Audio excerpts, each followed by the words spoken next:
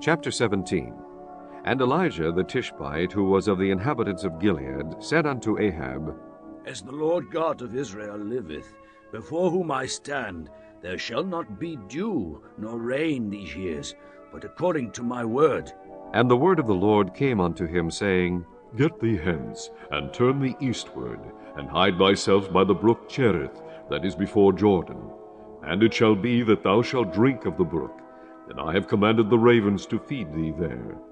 So he went and did according unto the word of the Lord, for he went and dwelt by the brook Cherith, that is before Jordan.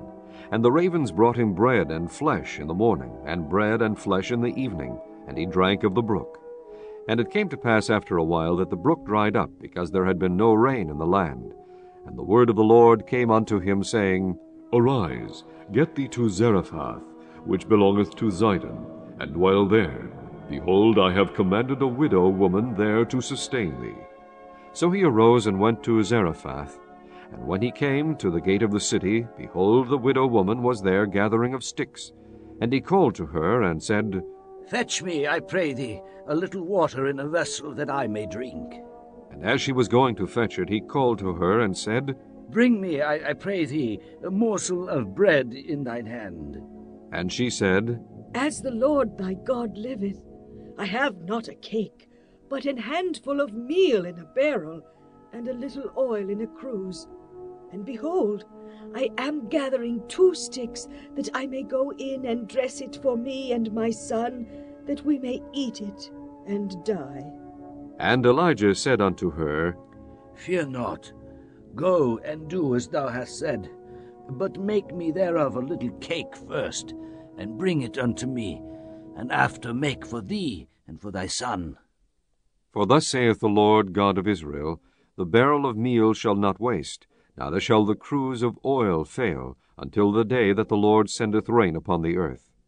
And she went and did according to the saying of Elijah, and she and he and her house did eat many days.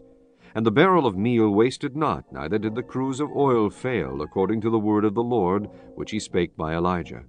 And it came to pass after these things that the son of the woman, the mistress of the house, fell sick, and his sickness was so sore that there was no breath left in him. And she said unto Elijah, What have I to do with thee, O thou man of God? Art thou come unto me to call my sin to remembrance, and to slay my son?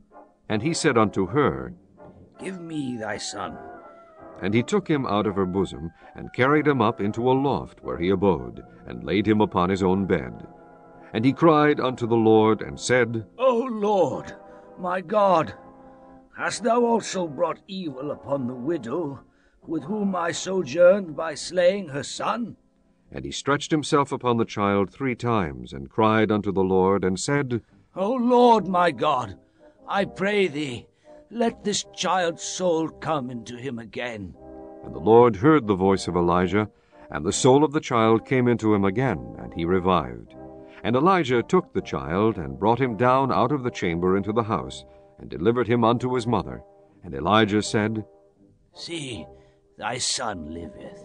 And the woman said to Elijah, Now by this I know that thou art a man of God, and that the word of the Lord in thy mouth is truth.